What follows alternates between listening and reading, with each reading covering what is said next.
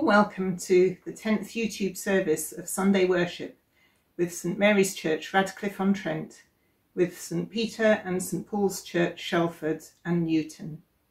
We are Paul and Anne Dean, members of St Mary's Church. Let's begin with a prayer of preparation. Almighty God, to whom all hearts are open, all desires known, and from whom no secrets are hidden, cleanse the thoughts of our hearts by the inspiration of your Holy Spirit, that we may perfectly love you and worthily magnify your holy name, through Christ our Lord. Amen. Amen. There'll be something a little bit different this week for our younger worshippers. It's really good to have you worshipping with us, by the way. So if you're young at heart even, and you have a device handy, you can click in the link in the description and it will take you to a quiz which you can have open during the service. All the answers to the quiz will be in the service at some point, and there's maybe an edible prize which can be delivered to you during the week for the best answers. I hope that might be a bit of fun.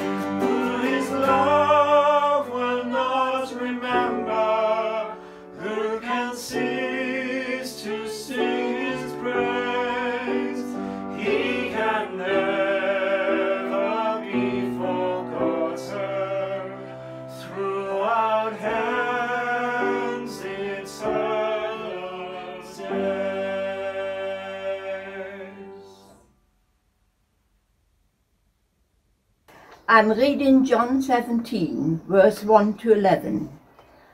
After Jesus had spoken these words, he looked up to heaven and said, Father, the hour has come. Glorify your Son, so that the Son may glorify you, since you have given him authority over all people, to give eternal life to all whom you have given him. And this is eternal life, that they may know you, the only true God, and Jesus Christ, whom you have sent. I glorified you on earth by finishing the work that you gave me to do. So now, Father, glorify me in your own presence with the glory that I had in your presence before the world existed. I have made your name known to those who you gave me from the world. They were yours, and you gave them to me, and they have kept your word. Now they know that everything you have given me is from you. For the words that you gave to me, I have given to them, and they have received them, and know in truth that I am from you, and they have believed that you sent me. I'm asking on your behalf. I'm not asking on behalf of the world, but on behalf of those whom you have given me, because they are yours. All mine are yours, and yours are mine, and I have been glorified in them. And now I am no longer in the world, but they are in the world, and I am coming to you. Holy Father, protect them in your name that you have given me, so that they may be one as we are one. This passage is not easy to understand, is it? Let's put it into context. Jesus and the disciples had just had the so-called Last Supper on the night that Jesus would be arrested. John's Gospel takes 3 whole chapters, from chapter 14 to chapter 16, with Jesus preparing the disciples for his going. It's as if Jesus was saying, okay, I'm about to go, so here are the most important things you need to remember. He talks about himself being the only way to the Father. I am the way, the truth and the life, he says. He talks about how he will send the Holy Spirit and how much of an advantage that will be for us. He talks about the importance of abiding in him, like branches connected to the vine, drawing our life from him, walking in communion with him. So that's the context for our passage this morning, where Jesus now goes on to pray that the death he is about to undergo will fix things, that it will provide eternal life for those who abide in him, walking in communion with God. Of course, there are many other things to notice in this passage. It's complex and it connects to lots of difficult theology. But we have only a few minutes, so we have to choose one thing to look at, don't we? One angle to approach the text. Well, I want us to notice how the motif of glory runs through the passage from beginning to end. Jesus prays for the Father to glorify him, so that Jesus can glorify the Father. He says that he's been glorifying the Father all along, and he looks forward to having restored to him the full glory he had before his incarnation, that is, before he, as God, took on the flesh of a human being. So anyway, this idea of being glorified seems a strong thread throughout Jesus' prayer. But what does it mean to be glorified? It's not at all a word we ordinarily use, is it? Here's a definition of the original Greek word. It means to influence opinion about someone so as to enhance their reputation, to praise, honour, extol. That's what glorified means. One really good example of that we've all seen recently is when people have gone onto their doorsteps and clapped for NHS workers or for care workers. In biblical language, we might say that people were giving glory to the NHS, or that they are glorifying care workers. If you watch the daily COVID briefings, You may have noticed how people will often begin their speech with, "First, I want to thank and praise all the NHS workers," or something like that. Have you seen that? Can you imagine a world or a future where there's a press conference at number 10 and Boris Johnson and other officials and even journalists will preface their comments with, "First, I want to thank my Lord and Saviour, Jesus Christ." And not out of habit or duty, but because they really mean it. That'd be wonderful, won't it? You may have seen certain sports stars like Tyson Fury do exactly that. We are told that every tongue will confess that Jesus is Lord. But glorifying is not just limited to words of praise. Jesus said he was glorifying the Father by finishing the work that he'd been given to do. There was glory in the cross he was about to go through, even though the cross was the pinnacle of social shame. In the cross, Jesus gave glory to God through his obedience, even unto death. In the cross, he gave glory to God through his love, saying, "Forgive them, for they don't know what they're doing." There is glory in the power of the cross, as it defeats the powers of darkness, as it swallows up all the sin in the world and does away with it, nailing it to the cross. That's my sin and your sin, nailed to the cross. And there's glory in Jesus' ascension, as he takes his rightful place at God's side. These are the reasons why Jesus willingly went to the cross, to glorify God. All these things praise and lift up the renown of God. They're glorifying him. And there's one more place I want you to notice in our passage. Jesus says he has been glorified in his disciples. Did you catch that? Jesus says his disciples enhance his reputation. Doesn't always seem like that, does it? But this is a promise, not a command. Jesus isn't saying, "You have to enhance my reputation." He's saying, "You will." What Jesus has done for us, given us eternal life, manifests itself in us whether we know it or not. And Jesus is glorified. Back in chapter 5 of John's Gospel, Jesus said, "Truly, truly, I say to you, whoever hears my word and believes him who sent me has eternal life.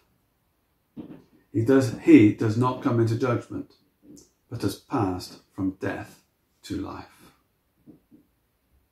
And now he tells us, this is eternal life, that we may know the only true God and Jesus Christ whom he sent, that we may know him. As we experience the foretaste of eternal life now, passing from death to life, it cannot fail to flow over and be noticed. And so we are glorifying God, even and especially in our weaknesses and failings.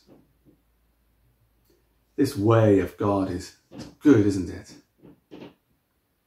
Now, of course, there are many different people perhaps listening to this. Maybe you can relate to this experience of passing from death to life, of knowing God in intimate fellowship. Then glorify God from the rooftops. You have been given a precious gift. Or maybe you are a Christian but find it difficult to relate to this language of experiencing the foretaste of eternal life now in this life. You are still glorifying God, of course, and God wants you to know that by the cross of Christ you have eternal life, and that you can know God to the extent that it will seem like you're experiencing eternal life right now. Or maybe you're exploring all this and some of it seems rather strange. Well, you need to know that following Jesus is not chiefly about achieving life after death. It's about knowing God right now and being changed by the glory of the cross. As the Apostle Paul writes, all of us, with unveiled faces, seeing the glory of the Lord as though reflected in a mirror, are being transformed into the same image from one degree of glory to another. For this comes from the Lord, the Spirit. Come, Holy Spirit, on us today. Now, the music team are going to lead us in a song. So open your windows and sing loud so your neighbours will hear God being glorified. The chorus goes, "You are strong enough in my weakness. God be lifted up and I will sing. Lift your praises high. Lord, be magnified."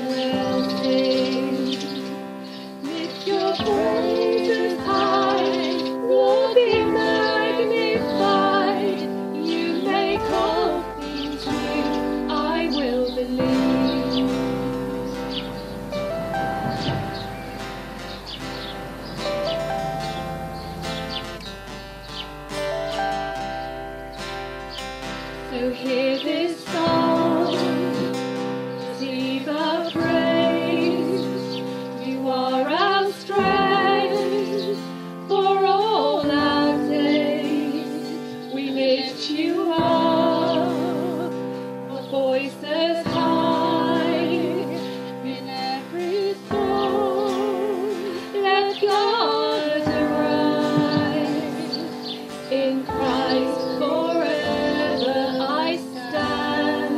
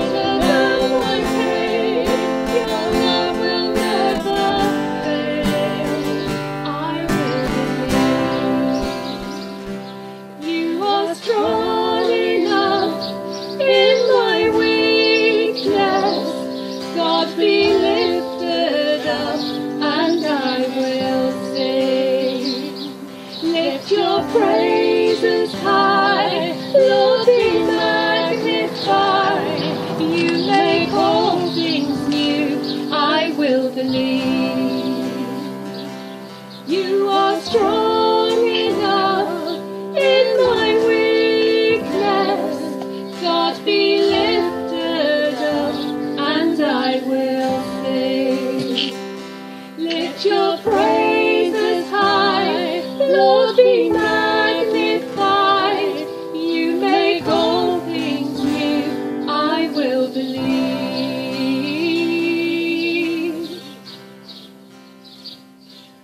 Right, so it's lovely to see you. We know we've got lots of families in the church, so we thought that this week we'd like to focus a bit on what it's like being families in the lockdown. Paul and I homeschooled our children until they were about 8 years old when we lived in Africa, and then when we first came back to England. So we've had some experience of it before, but for most people it's a very new thing. So I wonder if you could both tell us how are you finding homeschooling? Yeah, it's been good. It's really nice to spend time with them and to see firsthand really what they have to do, what work they have to do, and how they apply themselves to the work they have to do. What's not been so good is trying to pretend that I know what a fronted adverbial is, or how to multiply fractions or speak French, but it's been nice just to see what they have to do. Mm-hmm. Hopefully you don't have to multiply fractions in French, because that would be well, exactly. Okay, and what about the Tymans? How are you finding it? Yeah, it's like Matt said, it's hard knowing how they've been taught at school and all their methods. Yeah, I've been struggling with the equivalent fractions today with Harriet's Year 5 maths. But again, it's been nice to spend time with them and see what takes their interest really. Joshua is choosing a lot of PE outside on the trampoline. Whereas Harriet is very studious, and she's down here 9 o'clock in the morning, already set up and getting on her own. So yeah, it's been nice to do it with them and to see how they're progressing through the different weeks and different skills that they're getting. How are you finding homeschooling? Well, Alice can answer it best because she's doing most of it, apart from the odd Wednesday morning. But what I will say is, I think the whole period is a bit less frantic than it always seems to be, the morning routine and the afternoon routine. And there's been a great benefit of that, really, in terms of just time with the children and a bit of a closeness that develops because of that. I mean, I'm not sure how much learning is going on in our household, but we're, it's just the struggle of kind of homeschooling a 9-year-old and a 5-year-old, and you're not sure how much to do or how little to do, how much to kind of try and build resilience, and how much to think, well, you'll have to do things that are challenging when you're at school, so you will need to do things that are challenging when you're at home. So, or do we just make it all, or, all the stuff that they like doing and they enjoy doing, how much to push, really. Obviously, because I'm a teacher, it gives me some, a good place to start. But obviously, I'm not a primary school teacher, so I'm kind of cobbling together what I can. But there are some really lovely resources out there, and I have really enjoyed doing a lot of things with them that I would not have ever have had opportunity to do. It is a real privilege. Thanks. Okay, Lindsay and Matt, could you tell us what do you think has been the best thing for you about homeschooling? I think it's been really lovely to spend time with the children and to just see what kind of things they really enjoyed learning about, and to encourage them, to be able to encourage them in the areas that they've needed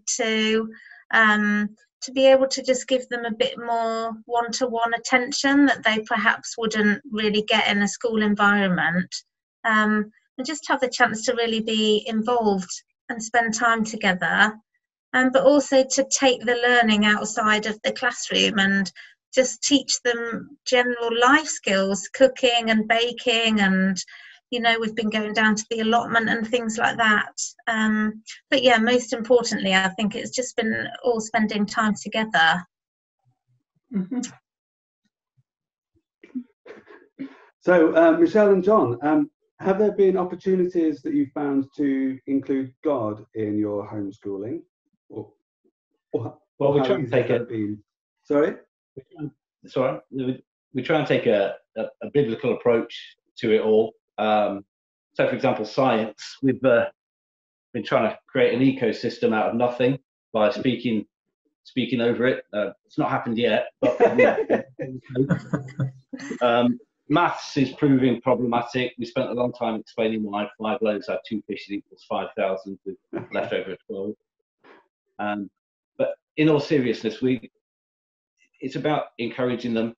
It's about letting them know that they're not always going to be brilliant at everything. None of us are, but they are going to have strength, and it's important to try. I was having a discussion with one of them today as they were finding something really difficult, and I said, nobody should have a problem with you finding it hard, but it's a problem when you just don't bother trying.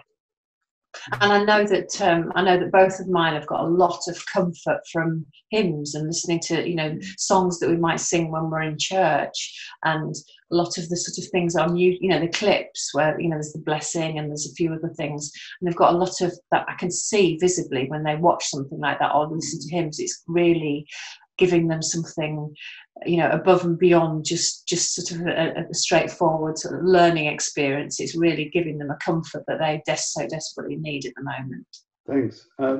So I was wondering whether either of you would consider homeschooling on a permanent basis when the schools go back, or was not that good? I couldn't do it full time. No. Like Lindsay said, more creative with the baking and other things that you can get the learning through rather than just sitting and writing. Yeah. But yeah, hands off to all the teachers. I couldn't do it full time. It's been quite challenging for me this week because Matt's gone back to work now full time, but I'm still working and I work from home usually.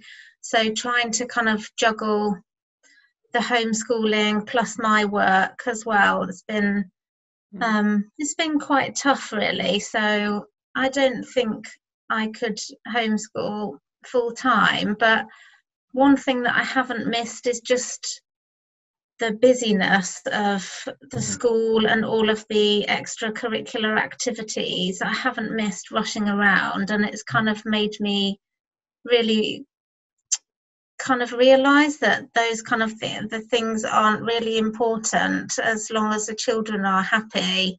They don't need to do all of these extra things. So how can we pray for you and for families with children at this time? Those of us who aren't used to teaching and being with our children, to give us the wisdom in those situations, in switching between those roles of teacher and parent. So you're giving them the guidance and to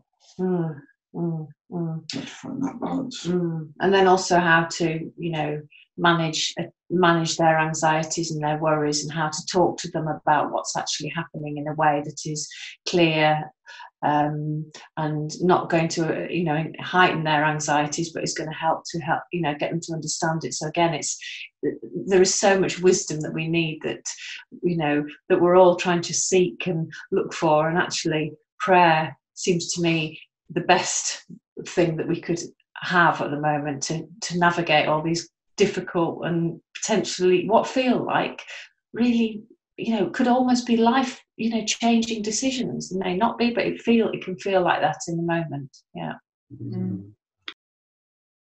I think for me particularly added patience, and because having a young baby as well, trying to homeschool and try and do stuff around the house to get ready for when the business opens again, on quite disturbed sleep has been quite a challenge, and I'm finding that my patience is not as good as it was.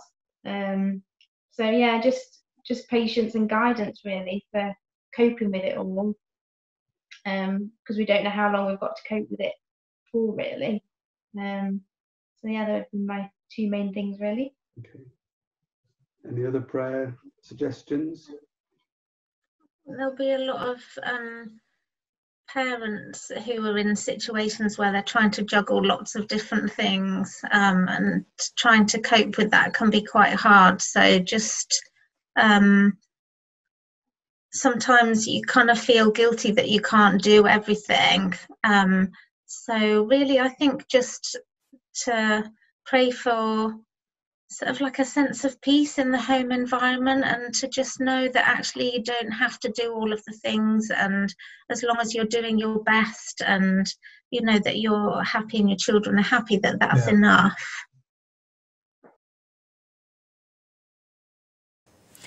Our Father in heaven, we thank you for the peaceful environment around us while such a hectic disease is among us. We also take the time to thank you for the opportunity to learn more about our families and to spend time with them. We also take the time to think about the children who are not in school, therefore they don't get free school meals, so they are going hungry.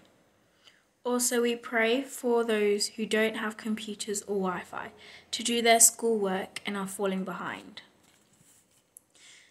And we especially pray for the young children and teenagers who have special needs or have mental health issues, and their parents struggling to take care of them and try to keep on top of their work. We pray that in all these situations, that parents and the youth society may have strength and wisdom to guide them through this tough time. Amen. Thank you. Dear Lord, we thank you for families and for the joy of having children around us. I want to pray for parents who are going through the challenge of juggling work and children's schooling at home at this time. We pray that homes will be a peaceful, happy place for both parents and children. And Lord, we pray for strength for those who are tired, maybe with disturbed nights or with all the extra responsibilities that they have. And we pray for patience and for wisdom in bringing up our children at this time. Lord, we also pray for our government at this time, and that you will give them the wisdom on how to end the lockdown. We pray that people won't be too anxious to go back to their normal lives and to seeing other people again around them. Lord, we pray for mental health for children who may have been quite disturbed in these strange times by a change in their routine. And we pray that they will also find it okay to go back to school and not be too scared. We thank you, Lord, that you are above all of the coronavirus and everything that's happening around us, and by looking at you, we can find peace and stability in these times. Amen.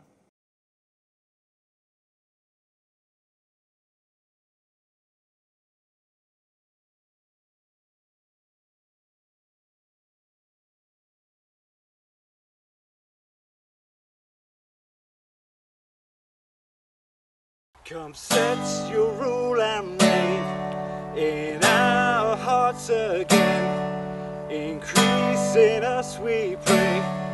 Unveil why we're made. Come set our hearts ablaze with hope, like wildfire in our very souls. Holy Spirit, come invade us now. We are your church. We need your power in us. We seek your kingdom first. Hunger and we thirst. Refuse to waste our lives for your rapture and price. To see the captive hearts released, the hurt, the sick, the poor at peace. We lay down our lives for heaven's cause. We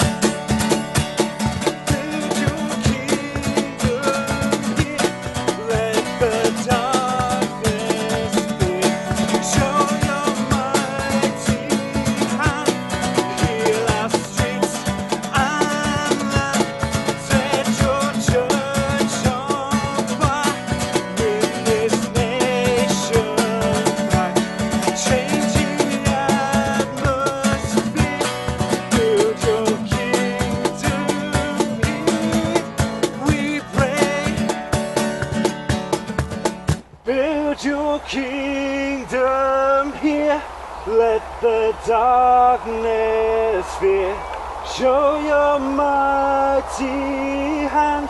Heal our streets and land. Set your church on fire. Win this nation back. Change the atmosphere. Build your kingdom here. We pray.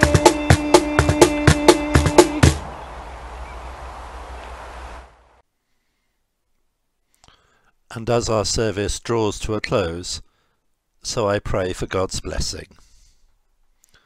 The Lord bless you and keep you. The Lord make his face to shine upon you and be gracious to you.